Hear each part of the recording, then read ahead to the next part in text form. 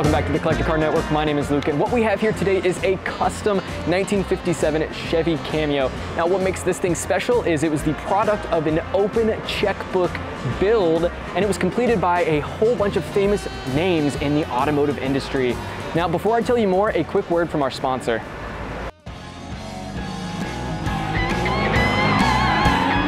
Life is too short to drive boring cars.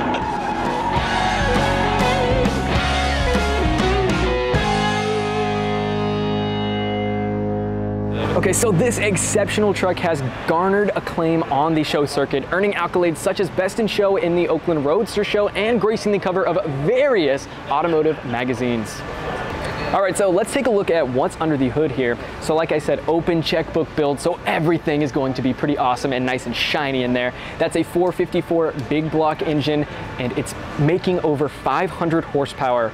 Now, this thing is paired to a B&M TH400 automatic transmission featuring gear vendor's overdrive and an abundance more of really cool features that we're gonna get into. But first, let's take a look at this exterior. All right, looking at the exterior, it was designed by Steve Stanford and executed by Haapala, and forgive me if I say that wrong, but this body features a custom airbrushed side trim that's really reminiscent of a 1957 Bel Air. Now, the color you're seeing, it's finished in a beautiful custom mix of House of Color sunset orange. Okay guys, we want to show you what's inside, but we can't actually open the doors because it looks like there are no door handles, meaning there are probably door poppers on this vehicle. We don't want to reach in and grab it, we don't want to break anything, so we're just going to do the best we can to show you what's inside there. But what you see is a two-tone gray leather interior designed by Gabe Lopez, and you'll notice there are custom elements throughout, including the headliner up top.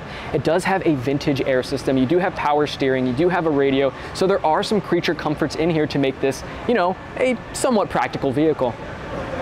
Okay guys, there's one more notable feature I want to show y'all, so come check out the dashboard in here, specifically the tachometer area.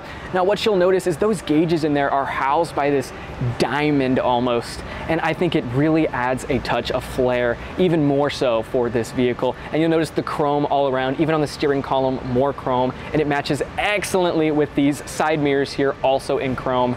I mean, this thing is just really cool.